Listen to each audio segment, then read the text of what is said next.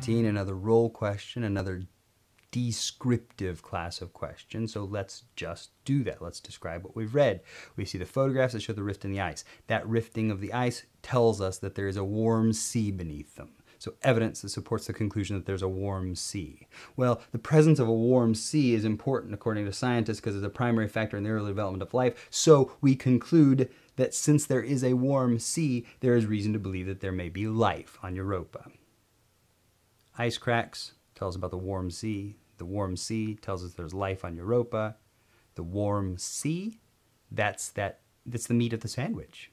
It is the intermediate or subsidiary conclusion. It is based on evidence, and it in turn is used as evidence to support the main conclusion.